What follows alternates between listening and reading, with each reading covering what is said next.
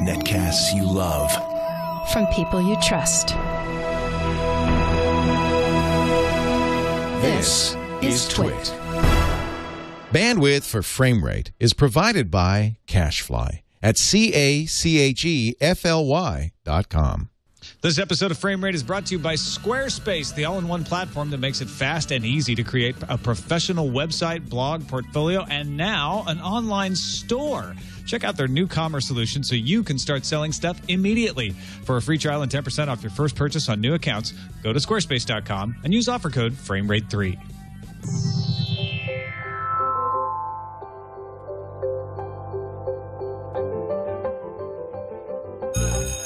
We are not throwing a party. My parents would kill me. Evan, you are such a wuss! Look, I get it. We're losers. But we only have 3 weeks left, then we go to college. We can be cool then. We can be cool tonight. Oh, come on. One big party can change everything. This party's big enough, it'll change our lives.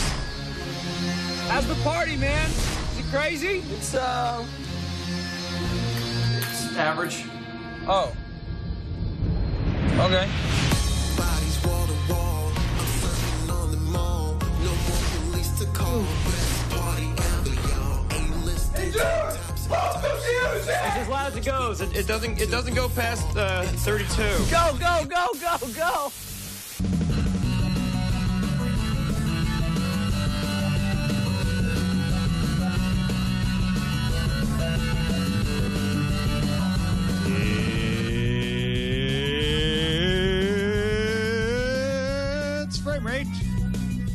Welcome to Frame Rate episode 114. I'm Tom Merritt. Hey, I'm Brian Brushwood, and that was Average Party from Woodhead Entertainment. Go look up the whole thing. It's like 3 minutes long, and it's awesome because they hit all the tropes of party movies, only, with realistic parties that I've been to.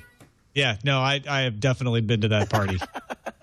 Hey, man, how you doing, Tom? A reasonably average time. I'm doing well. How are you doing? I'm doing well, but I'm not alone. No, you are not. I smell bodies, and I hear people over the Skypes. Who's joining us today? Joining us today, to your right, if you'll look, Brian, now it can be told, Justin Robert Young is sitting right next to you. I've apparated here on the Twit set. Yeah. And just in time for Frame Rate. Hello, gentlemen. Welcome. Jury. Hi. We also, Justin Robert Young, with Brian there, how can we not have Justin with him too? But also with us today, because we got some good advertising-related stories to talk about. Happy to have Derek Chen back on the show to join us. Been too long, man. Thanks for joining us. Yeah, no, glad to jump into weight on advertising. Believe me, when I saw these 3 stories that we're going to have at the top of the show, I realized everything I'm going to say, I'm going to get an email from Derek explaining, like, well, you almost got it right. Here's the things you need to be an insider to know. I figured, well, let's just get Derek on and have us tell us those things right off. So appreciate that. No, glad to be here. I was on the edge of my seat during TNT this morning when you guys were talking about the ad stories. Well, I guess with that, I mean, there's a perfect segue. Let's jump in. What is the big story?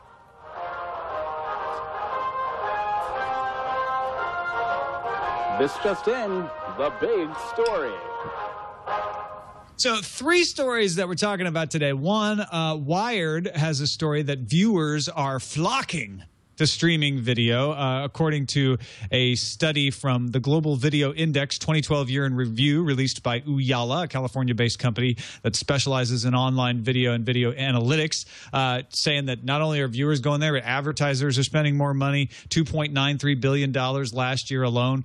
Streaming video content spending climbed 46%. At the same time, there's an article on All Things D from Peter Kafka talking about YouTube's problem, saying there's streaming plenty. There's plenty of inventory, and you can make arguments about how they could be better at discovery, et cetera. But the problem is they're not able to sell all the inventory they have, and for that reason, it's really hard for the channel operators sometimes to monetize things on YouTube. And then finally, we've got maybe a solution to this problem. I don't know. We'll talk about a little bit about HitBliss, which has a new way of allowing you to watch ads without interrupting your movies. But let's start, Derek, with these first 2 stories, this idea that we've got plenty of money pouring into online video. Is that what you're seeing out there? Yeah, I mean, definitely the video's the big thing. I mean, every advertiser, every client that you're talking to, at least, you know, from the advertising standpoint, they want video and they're looking for ways to integrate it in. It's just the problem with online video is that it's really fragmented. It's all over the place. You have everything from, you know, 3-minute cat clips to, you know, just the rebroadcast of some TV show that you're watching the next day, or live streaming it on ESPN or CBS Sports, or kind of the big events. And it's a little bit all over the place. That's really hard. There's so many different people getting, you know, everyone's jumping in on it. That's the problem. It's such a big fad. So everyone has their own version of how to do video that it becomes really confusing to figure out, you know, what's the best way to monetize on this? What's the best way to even integrate with video? And that's what we're seeing right now is that you're having a lot of confusion. YouTube has one strategy. You have kind of that network and the cable channels doing another strategy. And I think right now we're kind of in that growing pain where we're still trying to figure out, you know, how do people consume video and where is the best place to kind of consume that video? Now, a lot of people out there may be wondering, like, well, what do I care? I don't want ads. In fact, Ken from Chicago is like, 3-minute ad for a 30-second YouTube clip. That's a problem. Yes, obviously. But that's not even what we're talking about here. We're talking about the ability to sell ads so that you make enough money that you can do high-quality content. Right. And this is one of the things that we've talked about on the show before, is that perversely, more people putting more ads online is good if what you want is high-quality content for free in the online space. Now, we've already seen exceptional content from, like, House of Cards on the on Netflix, but, of course, that's a different paradigm.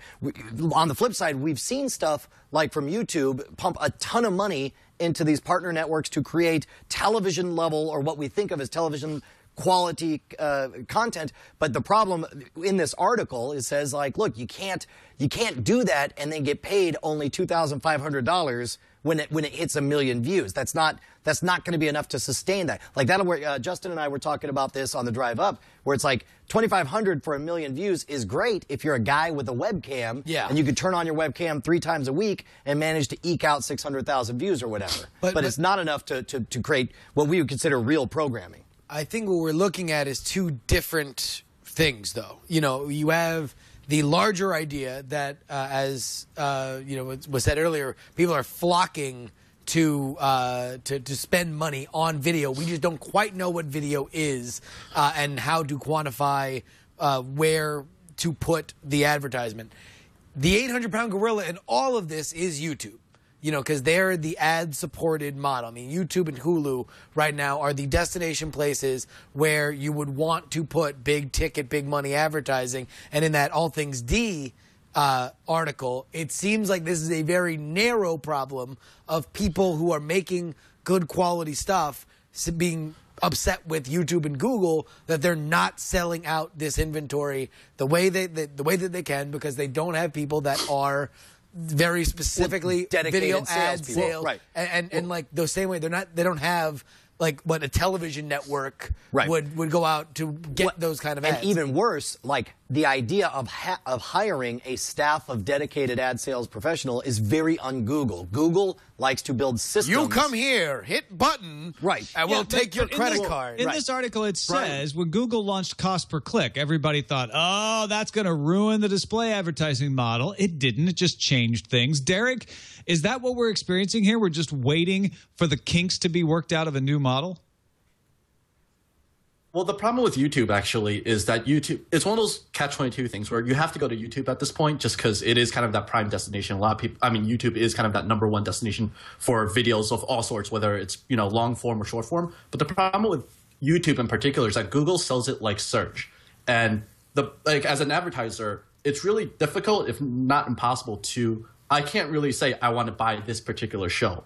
The way I buy YouTube is, you know, you buy it by category, you buy it by keywords. It's very search kind of focused. So, you know, because the big problem is if Google just sells it by its premium shows, people are only going to buy the premium shows, and it's going to be this remnant inventory, videos of stuff that it's uploaded, but people don't really want. And so the problem is that YouTube kind of just bundles it together. And I think their strength is search. So they just kind of insert, you know, they group all these different videos again by category, by keywords, and they just kind of sell it in giant lumps. And that's what we're having right now. And I think that's why people are getting frustrated, is that no one's really seeing the kind of the strength of each YouTube video. It's just kind of being sold as just a lump of video. Well, and I guess that's the whole question, Derek, is this untenable? Are we seeing the end of this and there needs to be something new, or is this a case where they just need more fidelity? Because at this point, one of the side effects of creating all this content is that there aren't enough ad dollars to support as many programs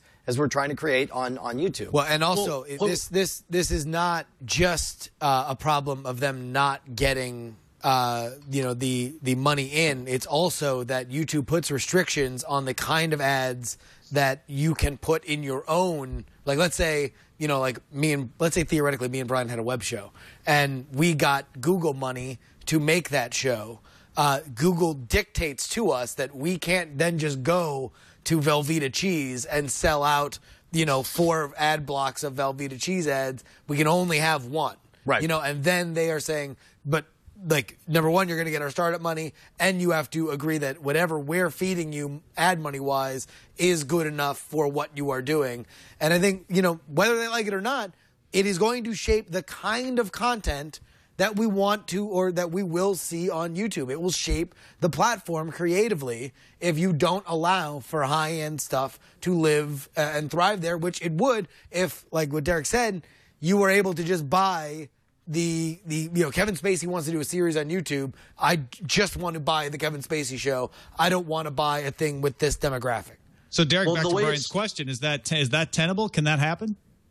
Well, I mean, that's what we're saying is that you have companies like Machinima, these large, high-production companies, which I think, unfortunately, they're the ones who have the resources to kind of send out sales teams to say, hey, invest in, put money into our company, or advertisers, instead of just buying, through YouTube, which you might get part of within that inventory, some stuff from Machinima, buy through us directly, or, invest in this much money and we can do kind of a bigger integrated deal where we can, maybe get your content within a show or have just kind of call outs within the show. I mean, that's what you're seeing is that a lot of these larger video production studios, they're coming up with ways to integrate the ads kind of within the video itself so that they don't have to have YouTube doing the ads for them. And I think that's one way that they're getting around. Unfortunately, that kind of weeds people out where you need to be large enough to have that, ad sales team or ability to kind of reach out to advertisers. Otherwise, well, you make a very good point, because essentially what you do is you skew the type of content that you're going to have, because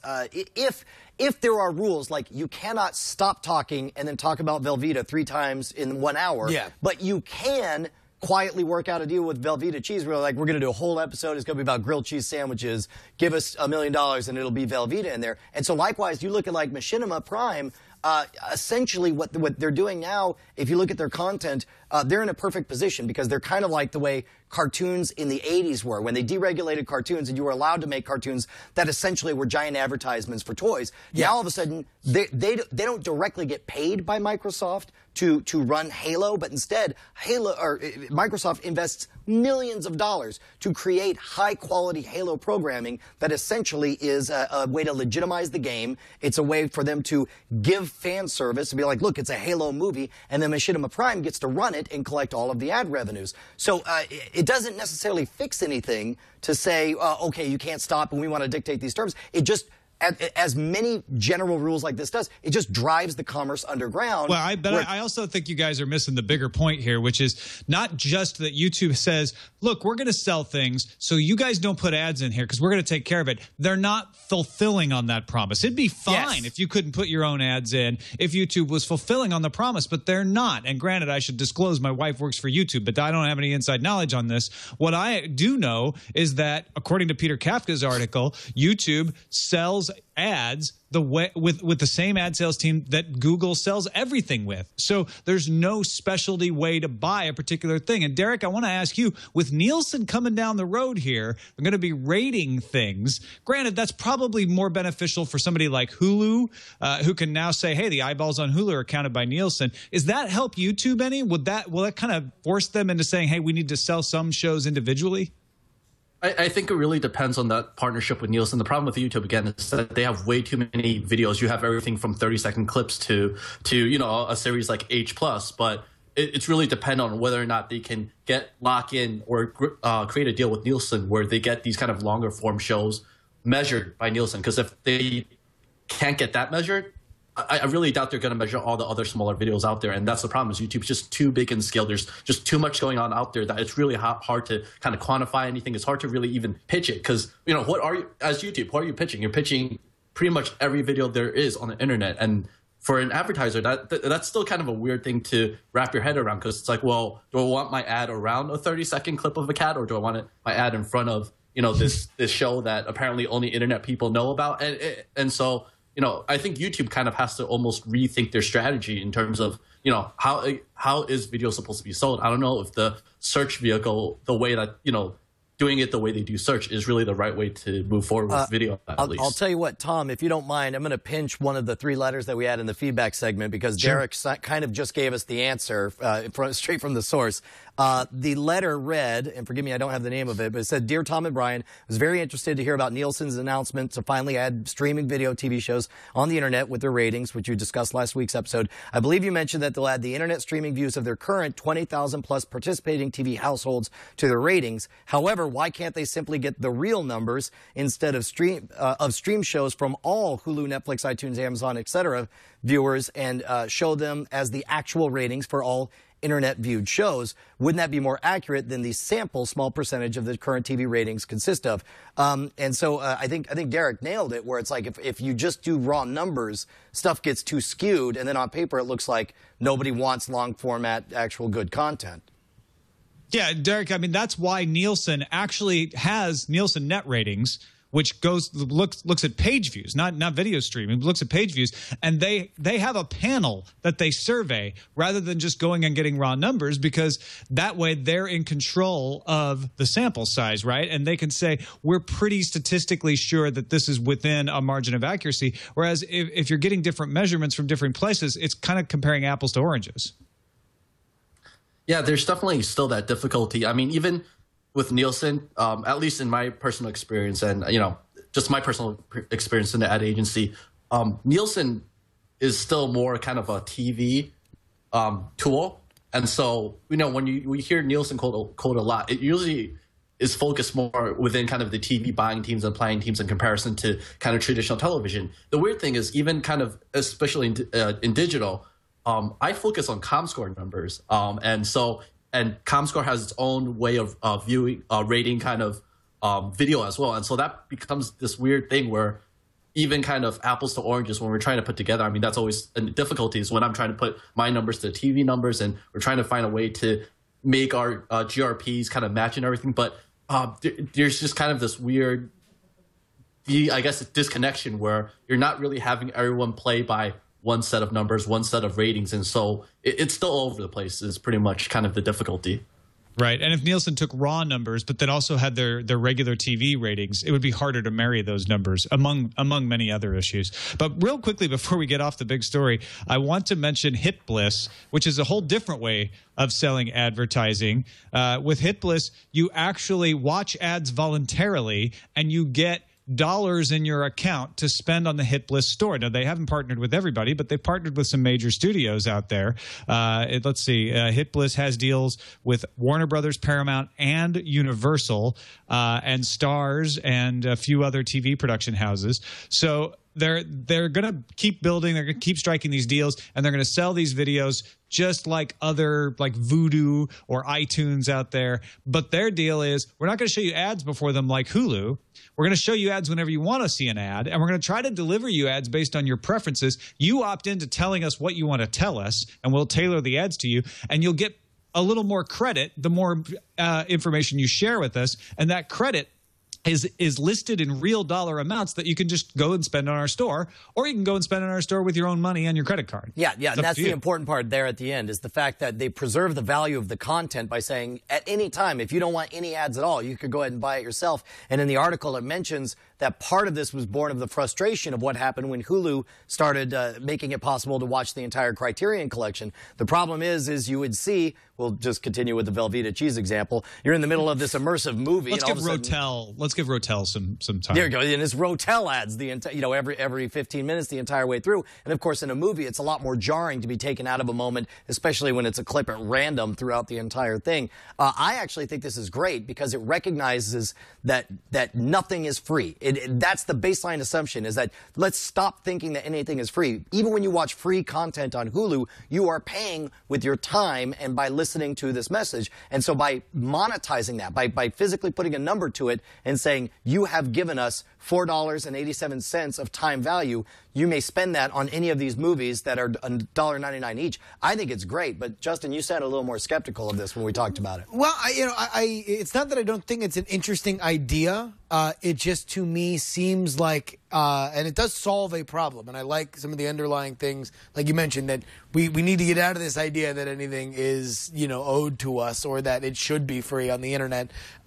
Especially if we want more and better quality stuff that is available through the internet. It just seems to me like this is a solution from an ad seller and ad buyer perspective that does not necessarily have a customer-friendly ring to it. And I think that, yeah, it's a cool workaround, but I don't know if it's going to get a big mass adoption because I don't really feel like it's tremendously customer-friendly. Like the method that we have now of breaking everything up, as annoying as it is, especially when you're trying to catch up. I was trying to watch Community on Hulu, and you see the same, Ford ad like 1.5 million times. Yeah. It is that way for a reason because customers have decided this is how we want to make that bargain. Derek is nodding vigorously. Hold on, Derek. I want to hear from Derek because he's nodding vigorously this whole time. Well, I'm obviously, the thing is, what they're offering isn't really a new idea. We see it, maybe we haven't really seen it maybe for kind of long form video, but we've seen a lot of these. I still call it incentivized kind of engagement. There's been a lot of other companies where it's like, hey, if you click on this ad or if you watch this 15-second clip, you'll get 5 free coins on this kind of social game on Facebook, or if you'll get points to this retailer. There's tons of companies out there that have already been doing similar things, maybe again in different formats. Answer this poll unit, you'll get X, Y, and Z. And so, it's been out there. And for me, I'm always a little bit skeptical because it's still incentivized, right? Because you're getting people to do something so that they could get something else. So for me, I want to make sure as an advertiser that people are genuine. I'm reaching the right people, and the people who are engaging or watching this video are doing so because they are the right people that I'm trying to reach, and not just because this person wants to get 5 free minutes of House of Cards or whatever, and so they're just clicking through and watching as many ads as they can, or just filling out whatever information the key to get here, something. I was going to say the key here is that you choose the ads. It's like a Pandora for ads, right? And it's based on your finally. But you get it. It depends on how many choices you get, right? You get 3 choices, and one's of female hygiene product, another one's a household cleaner, and one is a movie. I think a lot of people tend to skew in one direction over another. I'm not saying it's a bad idea. I think it just I would really have to see kind of how it's executed and kind of the context of how it's done. You don't have to watch the ad. Most of the things that have tried this have said, hey, you just watch ads and build up credit, and then you can get free stuff, and that's the end of it, right? These guys are saying, look, you watch an ad, we'll give you $1 credit, or don't watch any ads. We don't care. Just pay $1, pay $5 but then they're just another store, of which there's a billion different ways to get this content, be it iTunes or Amazon. But they're not just another store because they also have the way to get free credit, which you don't have at Amazon. Yeah, yes, but I mean, just because they are 2 of those ideas sewn together does not make them a new idea. There's the incentivized viewing, and then there's the buy stuff from the store.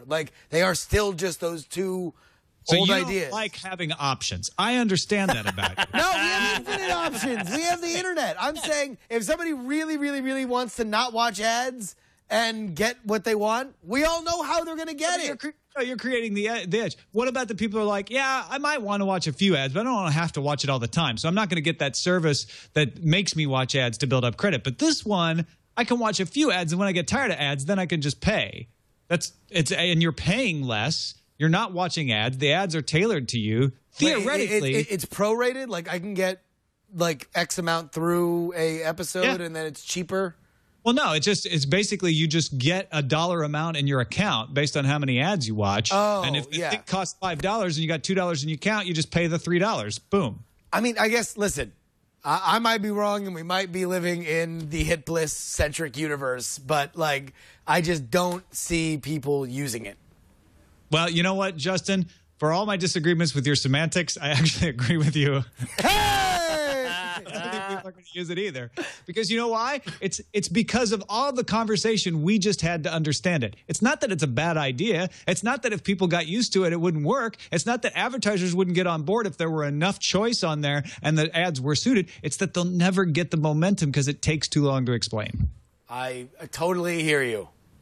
I'm more optimistic than any of you guys because look, if these people who are trying to seduce, like there exists a certain number of people who are going to piracy because because they don't want to pay, but they probably feel bad about it. But the problem is there's no other alternative, right? But if there's a way to do it, and if they're savvy enough to find this stuff on the pirate networks, then they're savvy enough to understand, hey man, I can spend 3 minutes, look at some videos, and now I'm watching it free and clear and I have a clean conscience. I think that there's a market, a chunk of the market that would be seductive for.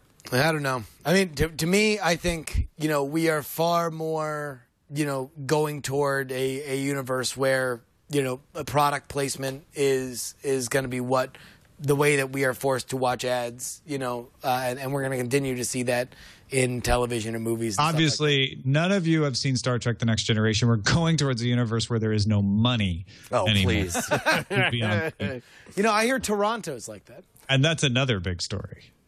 Toronto? Mm-hmm. Toronto. It's in Canada. Stop everything. It's another big story.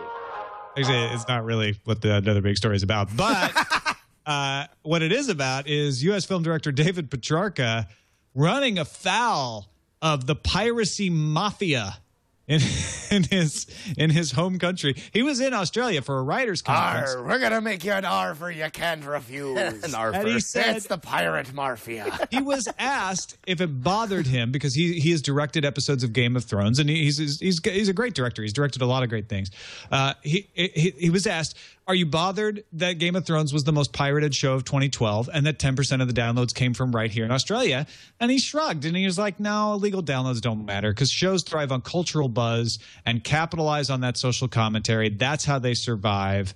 So he's like, he's not too worried about it. So, of course, everyone reported that David Petrarca thinks piracy is okay. Yeah, which is not what he said at all. So he rushed to clarify that, in fact, he is 100% against piracy. In fact, he wrote this over and over on his Twitter feed last week. I am 100% completely and utterly against people illegally downloading anything.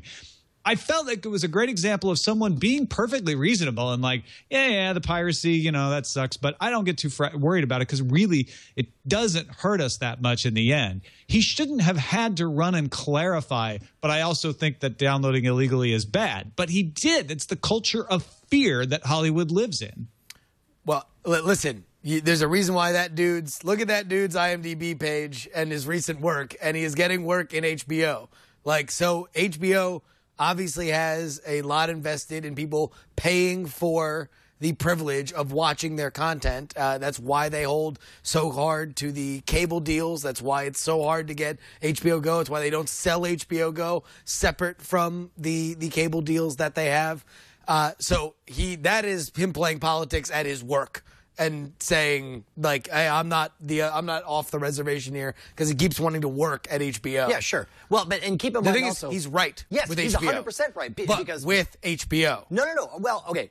It depends on how he says it, because you're right specifically that HBO has had a long history of very clearly saying we don't care about ratings. What we care about is the quality of programming. We want buzz. We want to be Emmy nominated. We want your everyone friends to know. to talk about it. Exactly. And in that regard, certainly HBO is different than a lot of other networks, and this is consistent with that. However, he's also right universally, because we live in an age where there's not just a movie anymore. There's not just a television show. What you do is you build a brand that people identify with, and then you monetize in as many different, endlessly diverging, each minuscule way possible. Everything everything from lunchboxes, Game of Thrones lunchboxes, which I don't think exist, but totally should, because I would definitely buy one. Game of Thrones, the flamethrower. Exactly, right? It's the merchandising, dummy, right? So it's like, he is right, where it's like, if what you can do is become a universally known, like, what do you think? Like, you think 15% of America is hip to what Game of Thrones is and is into it, and would buy Game of Thrones branded whatever,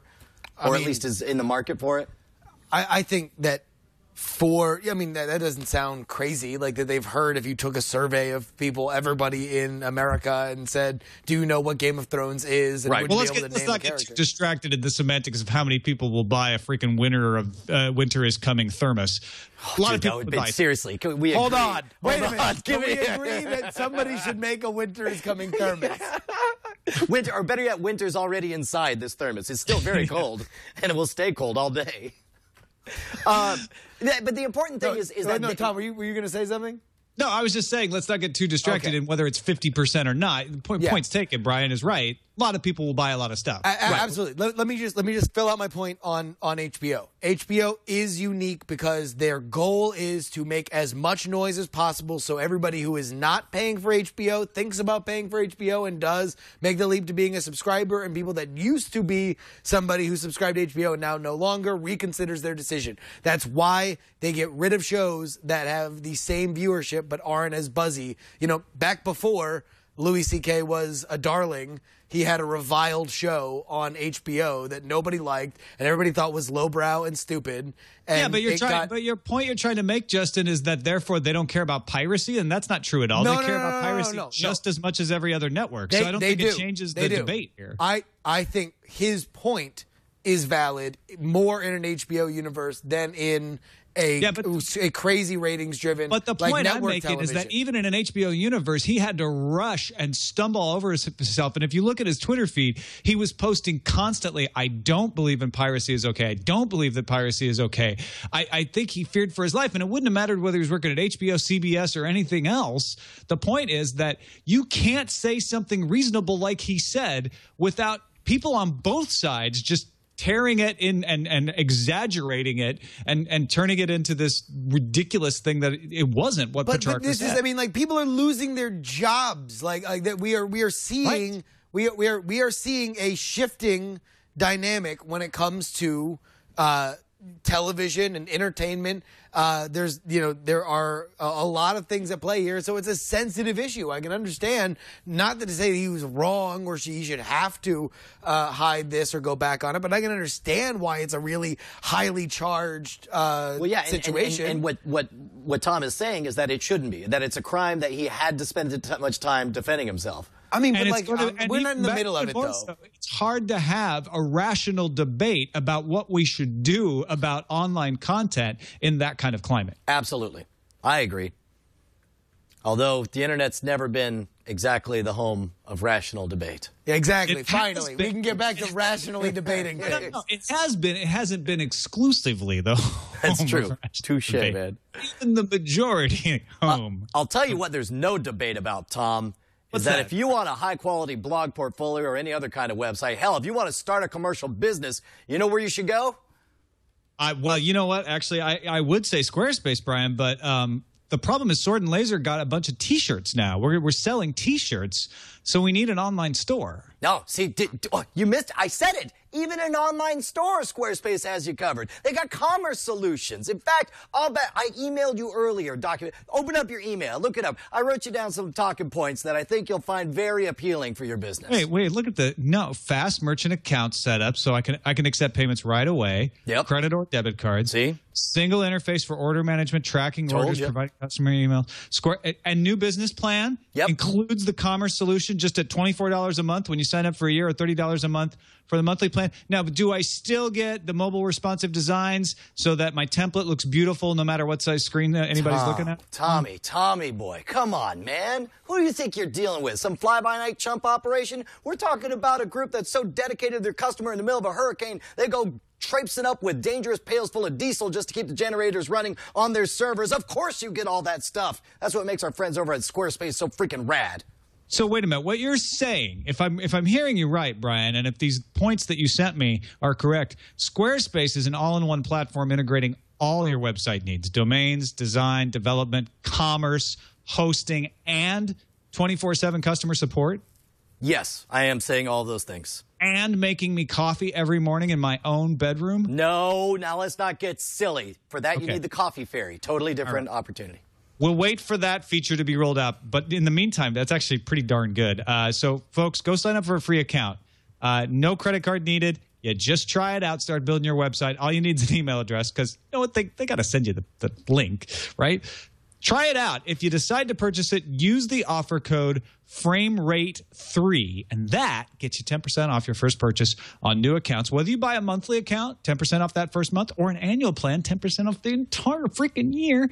And don't forget about free domain registrations for annual plan customer subscriptions. That's Squarespace.com. Use that offer code FRAMERATE3. Everything you need to create an exceptional website. And, you know, we literally thank Squarespace every day in my household, and we thank them for their support of FrameRate. We do. Like, just before we sit down to dinner, we're like, can we take a moment and just contemplate how Squarespace made this meal possible? Founder of the feast. No, I mean, I use it for Sword and Laser. I use it for Merit books. It's awesome. Let's have a little awesome slipstream. So Hulu's doing fine. We've had a lot of stories about how great they're doing. They're not doing quite as well as Netflix on the numbers side, but they're doing okay. Until soon, because Hulu CEO Jason Kilar is stepping down from the company next month, and we're already getting Bloomberg and the Wall Street Journal reporting that Disney and News Corp have started talking about selling their stake in the company to the other one. Now, don't forget Comcast Universal, which owns NBC, is the other owner in this equation of the network owners. But because they bought NBC, Comcast can't take any part in decisions. They can only hold the stock. So for now, it's up to Disney and News Corp to have these conversations. They're already slicing up the feast here. Well, and they also keep in mind that each of them have said that, or rumors are that each is willing to sell to the other. But it sounds like they're both also amenable to selling to a third party, and it seems like a lot of their dispute is that Disney wants to see, and this is all rumored, Disney wants to see them go more free and ad-supported, whereas News Corp, unsurprisingly, would rather see a closed paid service, something closer to a Netflix type things. Or Hulu Plus type thing. Yeah, more Hulu. Yeah. Well, but Hulu Plus, is, of course, is the worst of all worlds because you pay and then also still get the ads. That's what News Corp wants. Right? Yeah. They want worst of all worlds. Yes. The darkest of all the timelines.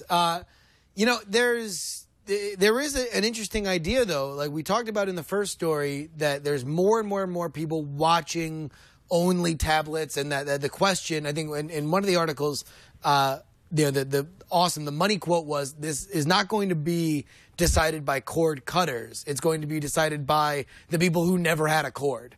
That have just completely grown up in a world where you're not buying cable ever, and that's where you're really going to see the atrophy. What's a cord, Mommy? Exactly. In that world, is a Hulu Plus a place where you pay money and the next day every show that you want to watch is up there for you to watch? That's a very valuable service. I mean, that basically is the new cable if you can do it correctly. And you know, like, so it's not crazy to think that, you know, from the News Corp perspective, that's a really interesting, strategy to go about it. Because I'll tell you what, I have been in a household that has Hulu Plus from a friend of mine, and it's a great service. I now, having tried it out, I'm way more amenable to actually subscribing to it. There is just that ad problem. What is it about Hulu Plus that you found beneficial? The idea that that something can come on television the night before, and then it can just be my DVR in the cloud, and I can go catch up on stuff. Right. Well, but I do that already without paying for Hulu Plus. Right, but you have to remember in advance to bother to set your DVR. No. I get it off Hulu on my MacBook, and then I AirPlay it to Apple TV without paying for Hulu Plus. Well, but there are things, there are content restrictions, though, right? Like, there are things that are on Hulu Plus. Not any that have ever mattered.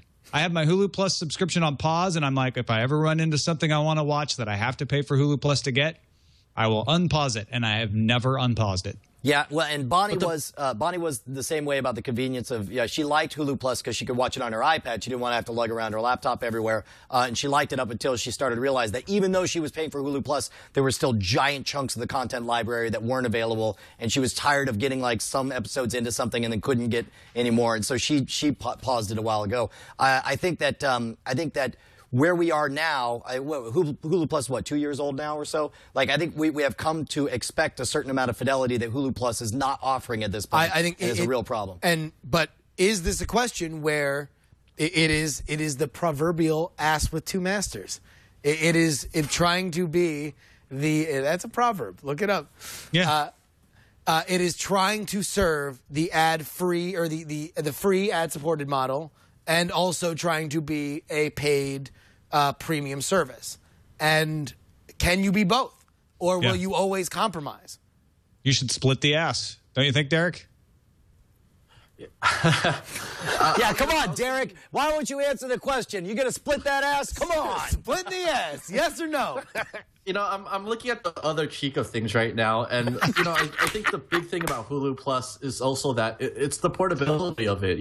It's the fact that you watch Hulu Plus on your tablet, you watch on your Xbox, you watch on your Roku, and that's what I think. A lot of people. There are a few people who connect obviously their computers, their traditional desktop or laptops to it to watch Hulu Plus on their television. And obviously, if you have an Apple computer, it makes it a little bit easier. But I think at the same time, people like the convenience, and if it's just paying this amount that I can just already have my Xbox that's already connected, and all I have to do is kind of switch over to it. I think it right. I think people just like that kind of convenience. I think that's why a lot of people also like to just stick with Hulu Plus, even though you're paying for the convenience. You're paying for the fact that you can watch it, on your mobile device at work. You can watch it at home, connected to your TV. It's that part of that convenience. I think that's just as much of a factor as it is the back catalog and all these other things that you guys have talked about. Yeah, but all right, we got a bunch of other stuff we want to blaze through because we have some breaking news about the summer movie draft to get to. Sony, real quick, can I just ask this? How long has it taken Jason Kilar to leave Hulu? I feel like this has been like a year and a half. Cal Ripken retired faster than there were Jason rumors Kilar. that he was going to leave, and then there was when he actually announced he was going to leave. And from the actual time that Jason said he was going to leave until the day he was going to leave has been exactly what he said it was going to be. So prepare to fast forward.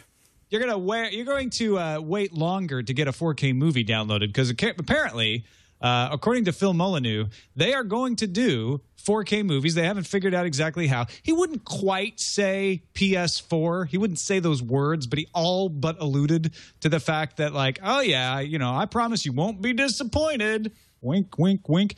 But also, these 4K movies right now are 100 gigabytes to download a movie. I think. I mean, we've said this before. I think that 4K displays have an awesome future because once you see one, it's going to be exquisite for what it is. But I think movies is the worst possible way to encourage 4K. We don't even want to watch our movies in the movie theater in 4K. We got to watch them in 2K where they're all displayed that way. I just don't understand this obsession with content being shown at that level. I mean, it's new.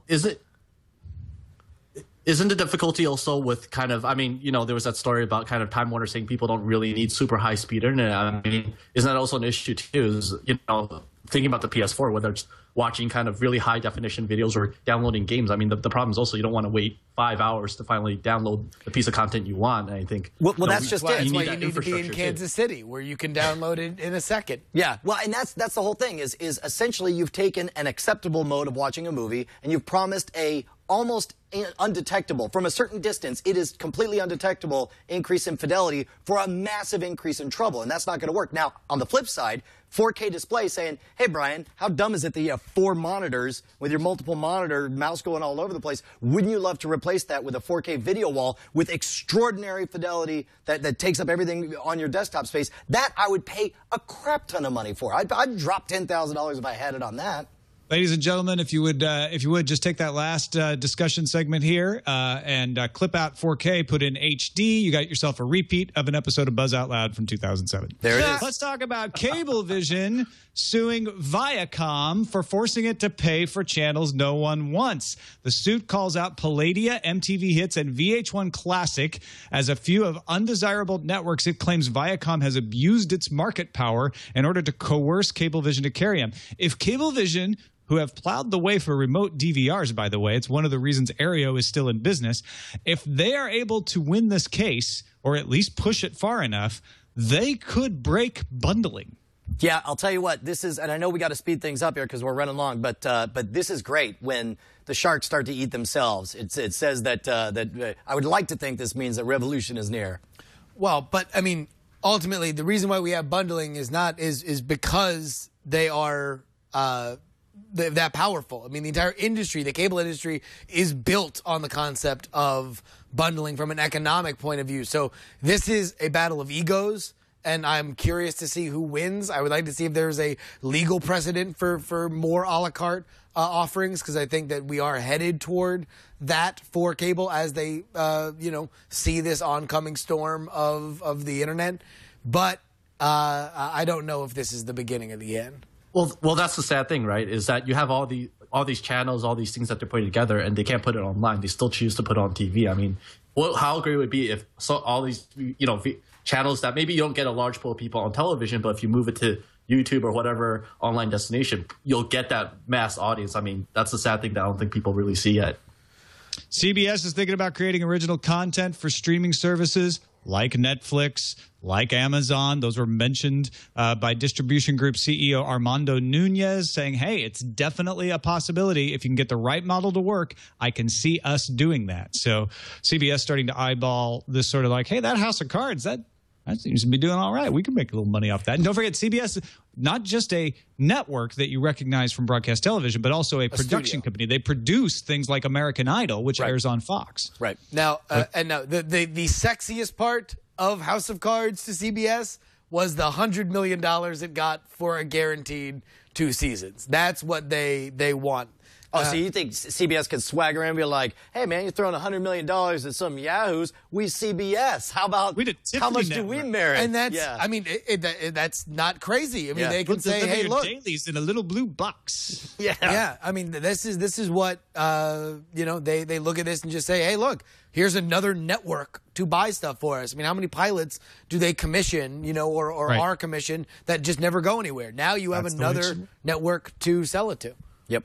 We just got some stuff to collect here to let folks know. Amazon Instant Video scored a deal with Scripps Network. If you don't know Scripps, you probably do know Scripps. They do HGTV, DIY, Food Network, Travel Channel. And so this isn't an exclusive deal, but it's all of those reality shows that you love coming to Amazon Instant. Also, Canadians should know that the movie network Go has launched on iOS and the web, so you can get an HBO Go style experience in Canada with the movie network on cable there. And Netflix in the UK grabbed exclusive streaming rights for the Hunger Games, actually UK and Ireland, starting March 3rd.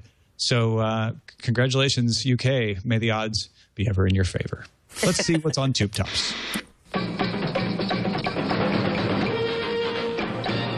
Actually, just one story in here, and it's kind of a YouTube story, really. But YouTube adding to its iOS app the AirPlay-like video streaming. There's already AirPlay for smart TVs. This is the one where you don't even have to install anything on the TV. If the TV is enabled with this protocol, you can just press a button from any Android phone, and it will stream right to the TV. That's been added to the iOS app now, as well as support for Xbox 360 and PS3. Yeah. You don't want to mention this crazy TV somebody forwarded me the other day? Can we at least see just a second of it? What are you talking about? Oh, dude, click on this link and play this video. Kind of jump ahead. You put this in after I already opened my links. Yeah, sorry. Okay, so somebody forwards this to me. Cseed, CSEED.com. If you look at it, you got some rich, smug jerk grabbing his fancy-ass wine, and he's going out. You have to understand, for the audio listeners, this is like a parody of a rich guy. He's now walking out to his model wife on their Shea Lounge in this gorgeous palatial estate as he creepily makes a European move to, like, kiss her. And then what opens up a is something giant. and like at this point, like I thought it was a parody. I thought that this was going to be a joke of some sort, but it's not. It's a beautiful reality.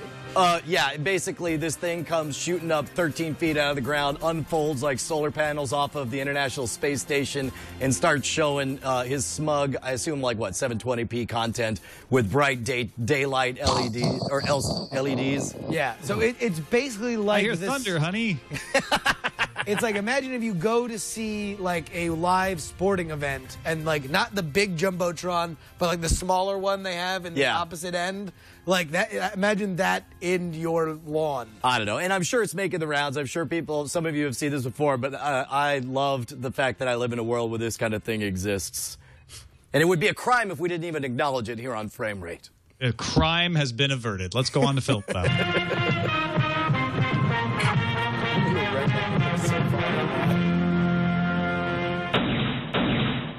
David Cross, the actor from Arrested Development, actually saying that Arrested Development is going to be historical. He had an interview with The Hollywood Reporter on Thursday and said that producing the show for Netflix was different than anything else he's ever done. He said what Mitch, talking about Mitch Hurwitz, what Mitch did and how he's able to tell the story through the Netflix model, I think it's going to redefine what television can be and stories can be and how they're presented. And when we were talking to Dana Brunetti on the show a couple of weeks ago, he sort of was saying the similar things. Like, we got to tell the story in the way we wanted because we didn't have the suits upstairs going, we got the overnights and people don't really like this, that, or the other thing. They were just able to say, you know what, people are going to binge watch this, so we can play things out slowly and they'll still work. Yeah, well, and I suppose none of us should have thought otherwise. I mean, of course, we're all watching this happen. Of course, it's revolutionary. Of course, it is historical.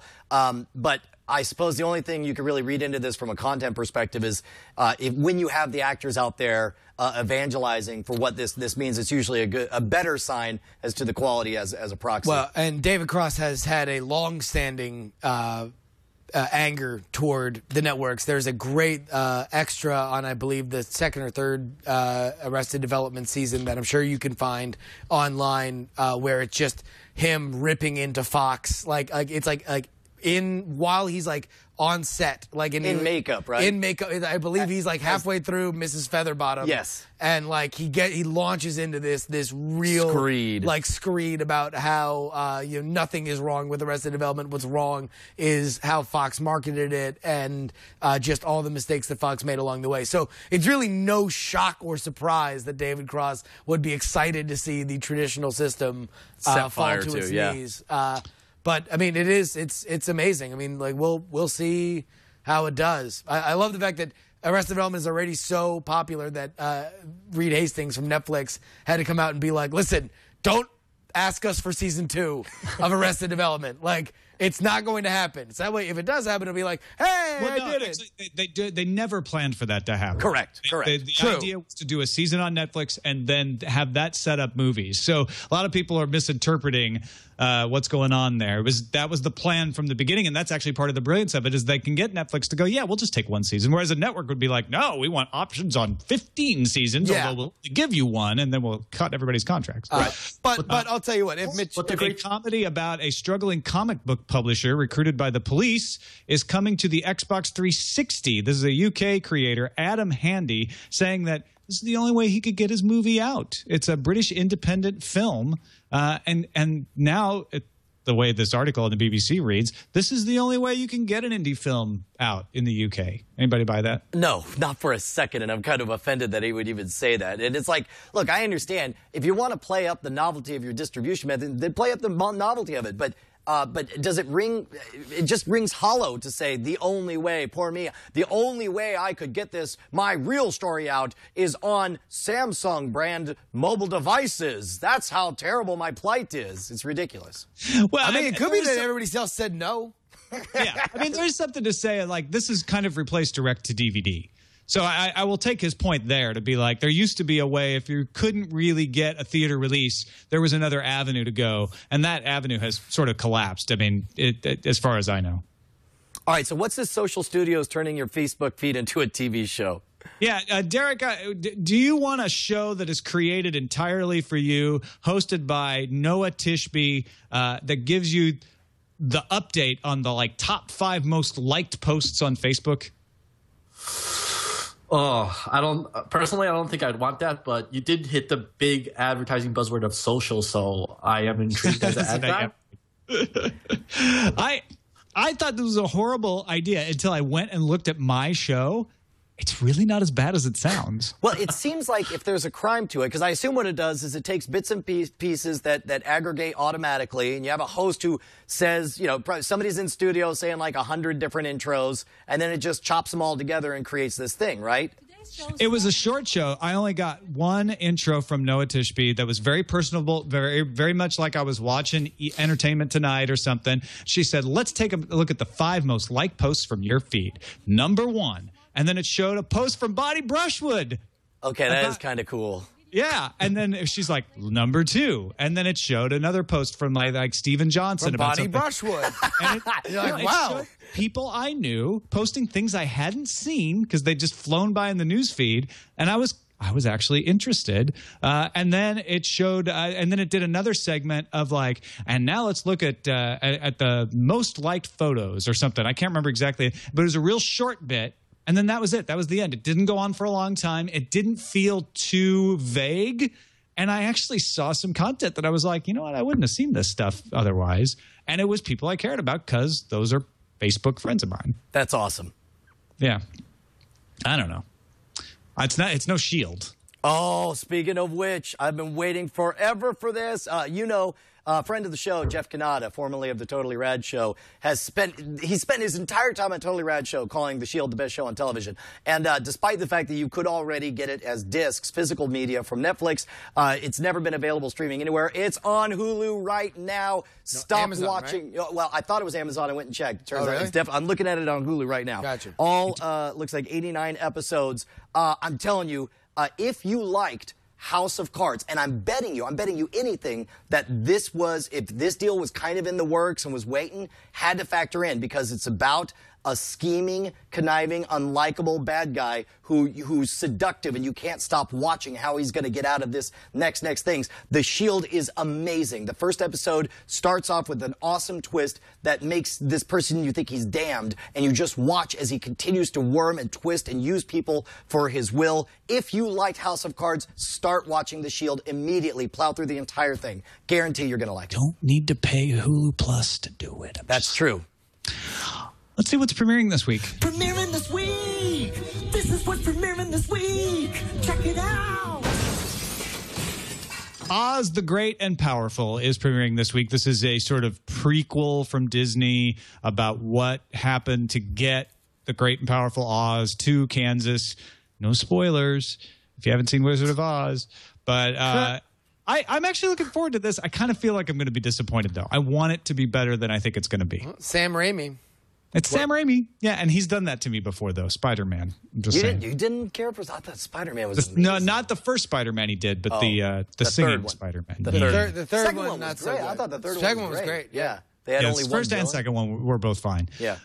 But this space will soon be taken over by the movie draft again, ladies and gentlemen. Brian, tell them the news. Dude, just minutes ago, breaking news here. We have the first draft.nsfwshow.com now forwards over to the current slate of movies for our NSFW movie draft. And we're already getting people complaining right now in the chat room, which is good. This is the kind of thing we want to hash out right now. What we want to do is get the best possible slate. So this is not the final slate. We might do a little bit of tinkering as we get closer to draft day. But for those of you who are unfamiliar with the movie draft, we basically do it fantasy football or baseball style. It's an auction draft. We have, 6 players? Yes. 6 players. We each have $100, and we put together the best slate we possibly can. Auction draft style. The person with the highest domestic gross wins. And I will be defending my Summer League title. Oh, man. This year. But the king of all seasons is going to be coming right after you. This one, it's like you won like the Canadian football championship with the winter draft. Congratulations to you. Go BC Lions, by the way. Yeah. Screw you. Canadian football rocks. I'll tell you what, man, we have so many interesting, we got lots of sequels, which usually do well. You know, Iron Man 3, of course, we were talking about its troubled second movie. We The Hangover. But also the last time people saw Iron Man was last summer. Was the Avengers, so which it's like made more a of jillion, more of that Avengers juice, right? But Hangover 3, which would otherwise, be a completely no-brainer super blockbuster. Yep. Maybe now it's a little dicey since the second one made a lot of money, right? But You wasn't got a as lot good. of question marks too, like After Earth and Man of Steel and World War Z. Monsters University. We were talking about how we've never seen a Pixar that made less than $300 million. 300 Rise of an Empire. Is that going to be a flop sequel or is it going to be a huge hit? Well, the Wolverine, of course. Also the same question. Man of Steel, I think, is the movie that turns the draft. Yeah. Oh, really? You think that's the wild card? Well, because I think it's going to be something that it might go for more than it. It would not surprise me if it went for more than it should, or less than it should. Right. You're not saying it's going to be a hit. You're going to say that it's going to be the linchpin, depending on how much people pay for it. Yeah. Right. I think you're right. It's going to be an interesting season. I'm definitely looking forward to it. Yeah, definitely write in. Actually, let's frame rate at twit.tv if you guys want to say if you think that there's any movies that are missing. I think Oblivion is the only movie we put in for April, so some people may feel like the season should start earlier, but we have so many amazing movies later on, we're starting a little bit later. I want to point out, and an anonymous coward in the chat room did point it out to me, that, in fact, you do need Hulu Plus to watch The Shield. Oh, no! Hulu Plus only. All right. So, words, my mouth, chewing, swallowing. Done. Don't send me. So hit on pause. Let's see what we're watching.